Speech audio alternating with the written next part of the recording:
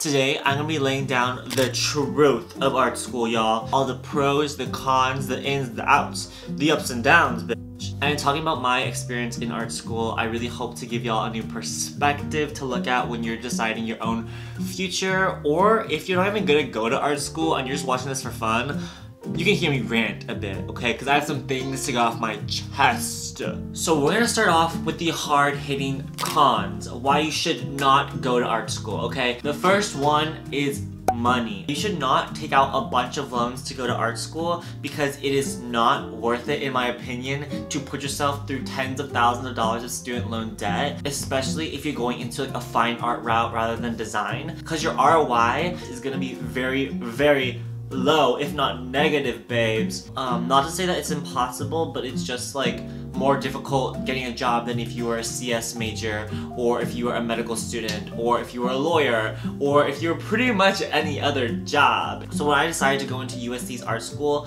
I thought it was worth it for me personally because I, one, had the communications major to kind of back myself up in the job market. It also made sense for me because I have a scholarship and I'm on financial aid at USC, so I won't graduate with much student loan debt. Also, another part that I'm going to be extremely transparent about, I grew up very privileged, and so I'm very lucky to have supportive parents who are helping me pay for my education, and that is another reason why I won't have as much student loan debt after college. Another big cost of art school is literally your art supplies. For example, my printmaking class probably cost me $300 for one semester, one class. And a lot of art schools use the justification of like, oh, we don't have textbooks in this class, so the money you would have spent on textbooks for a different class, you can just use for your art supplies. However, if I had a textbook in another class, you know I'm looking that shit up, like, for free. Allegedly. I'm not actually. I would never do that. Ever. Like, the paper my professors were recommending for my printmaking class was $15 per sheet. I didn't even know they sold paper that expensive, but it was like the Arches, like 100% cotton printmaking archival paper. Like, girl, they're just adding adjectives at this point. So I said, fuck that, I'm using the little $5 paper, which was still really fucking expensive. $5 per sheet? Like, huh? But like, that was the cheapest one that I could use for the assignment, so I did. Now that one was the extreme side of spending money. Usually classes aren't more than like $100 per semester for like paint and canvases and whatnot, but it gets up there, y'all. Another con that is very closely related is that art school does not prepare you for after graduation. Like, you do have some internships that are kind of emailed to you, but they don't prepare you for like getting into galleries after, about how to network, about how to use your soft skills to expand your community, and you just self-advocate like hell in art school because they just kind of prepare you for your own practice and building that up, but it's only like maybe 1 or 2 classes maybe. If you're a designer, that's much different because you have a lot of different jobs afterwards. For example, 3D modeling, UI UX, graphic design. Design is much more marketable as a skill after graduation, and there's a lot more jobs in it. But if you're a fine artist and working in like installation or sculpture, it's kind of just like, oh, here's some like techniques and stuff, and now go on your own and like make money. And that's not to say it's impossible, okay? I want to tear down like the whole stereotype of a starving artist because there's so many different avenues you can go into after grad, where you could pivot from art to design, or you can be an illustrator, you can be a freelancer, do commissions, do social media, you know, share work with other people. But it is a lot less preparation than you would get if you were a business major. I don't know, like, think about taking like 3 painting classes and then just imagine yourself graduating and then applying for jobs and building a resume. What experience can you put on a resume if you're just doing your coursework, and what skills are preparing you to be able to get a job afterwards? Simply like making paintings and building a portfolio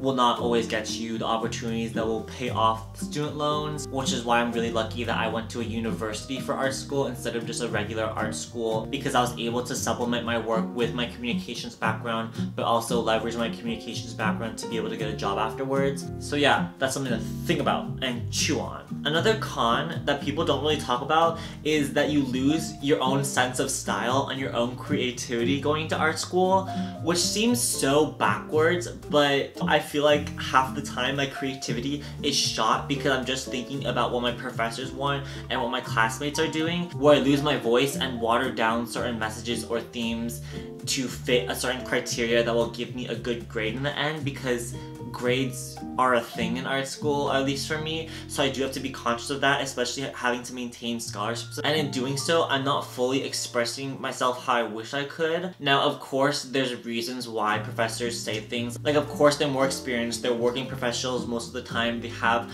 you know, gallery works behind them, they've done their shit, y'all. Like, they're a professor for a reason, and like, duh.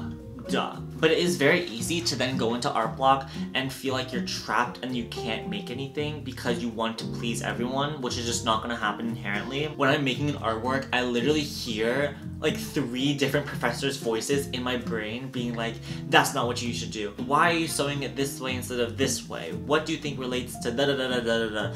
And like, my brain is just spinning. Also, there are so many talented people around me at all times who I don't even know what to do anymore. Like, I'm the type of person to see someone being successful at like fishing, and I'm like, well, I should fish now. I should catch a fucking bass. And that's not what I want to do at all. But because I see it working for someone else, I just like immediately gravitate and my eye wanders there. And in art school, it's the exact same for me. If I see someone doing really bomb-ass sculptures, I'm like, well shit, I should do a sculpture now. And if someone makes a really intricate like embroidery piece, I'm like, oh, I should pick up yarn and critiques are very difficult emotionally to get to. I know some programs, especially like USC's, is a bit lighter on the critiques, like really light compared to other art schools, but it's still very difficult to put forth an art piece that's very intimate and personal to you and then have people critique and like rip it apart. And then you have to sit there on like those uncomfortable ass stools and like, oh my god, the stools. I don't know if it's just like USC or if other art schools have this too, but the chairs are so uncomfortable and they're not even chairs half the time. It's literal stools, like wooden metal stools that you have to sit on for critique for like 3 hours, and you just have to like be like, yes, yes. And my posture in those stools is so bad because they are uncomfortably high or uncomfortably low for like the indie niche farm table wooden non-flammable work things that they have. I don't even know what desks. They're desks, honestly. They're glorified desks, which are so expensive for no reason. So get ready to have some back problems in art school. Building character on day 1. But I mean, that was more of like a joke one. This next one is not a joke. Let me tell you, art school is lonely. A lot of people don't talk about how isolating it can be to be an artist, or maybe they talk about it too much. It can be very lonely in art school, especially when your practice is not centered around collaboration. For example, painting can be quite isolating because it's you and the canvas and nothing else. Of course, you can socialize with people late night in the studio. Those are like the best of times. But when you're getting your real shit done, you have to like hone in on your practice, and it's hard to just make conversations and make new friends while you're doing your work. Whereas if you're in like the film school, or even if you're in like, if you're like a photographer and you're constantly talking to different people to get a whole project done, an entire body of work complete, then you're able to meet new people and you're able to have shared experiences through this one piece of art, which is just so incredible and amazing. So I would encourage people, if they go to art school, to join clubs, you know, make some magazines together, make some zines, those are popping right now. Just do things that are more collaborative, that will allow you to still be in a creative space while also getting that socialization aspect, because it is super important. Not only learn where other people come from and their backgrounds and what makes them tick, but also exposing you to just new ideas and kind of practices that you wouldn't have otherwise understood before. Which brings me now to some of the pros of art school. I know I've been extraordinarily negative as of recently, but I wanted to start with the cons first because art school gets glorified to an ungodly extent, and I wanted to like break that up a bit before going into like everything that's incredible and amazing about art school, because there's so many aspects that literally like breathe life into me like every day. Like, creating art is just such a pleasure, even though it can be a bitch sometimes. It's just the best thing ever, and I wouldn't trade it for the world. So let's talk about some things that are positive. Number one, you meet some of the most incredibly talented people in the world, honestly. People in art school, I would argue, come from the most diverse backgrounds and the most unique stories ever, because a lot of people who are artists have something to say, and they have something to say because they've been through some And when learning about other people's kind of backgrounds and stories, it one, helps me develop my own self-concept to understand where I fit in the world and the privilege that I do come from in respect to other people's experiences, and getting exposed to very like niche practices of art. Like I have a friend who makes the craziest like just graphics for fun and posts like 10 times a day on socials. Like Avi is just like that bitch. Like she just creates the craziest, the wackiest, the most fun edits ever, and they're so simple, and it's not like kitsch. It's not like this whole gimmick of, oh, I'm gonna make something move around and whatnot, but it's just like genius in just the amount that she produces. Like it's just crazy. The photo shoots, the fashion, the bits, everything. I'm so inspired by it, and it's so unique. I would have probably never discovered that if I just did communications, because everyone there is like boring, including myself. Like I'm so boring in communications, but put me in an art class and I'll speak my truth. There's also people who do like mixed media sculptures from found objects. Someone in my art class loved found objects and would walk around like the streets, pick up different nails, screws, or gears, and then put them together in a sculpture. And also like right before I critique, they literally was like walking around the classroom looking for like random things to put onto their sculpture because they thought it needed something, and they ended up just like putting a chain on it. Like in front of the professor too. Like they weren't even trying to hide the fact that they were like adding something last minute to a project, because they're like, honestly, like this needs it, this could use it. And then they just did it. And that would have never crossed my mind before, but it just happened right in front of me, and I was just shocked. And I was obsessed with it. I was obsessed. Another pro to art school is the equipment, facilities, and resources. Now this is beyond huge, okay? This is exactly where tuition money goes to. For example, kilns, okay?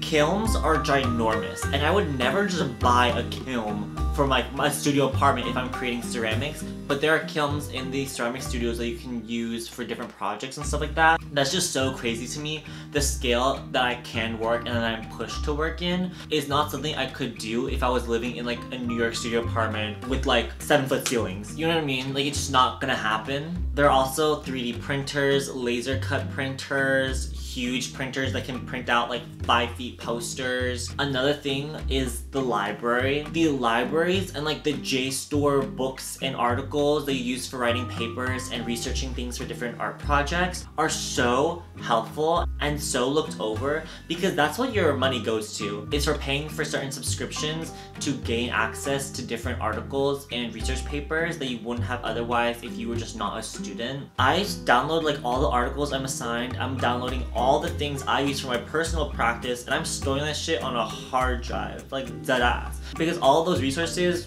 go away after I graduate. Do with that what you will.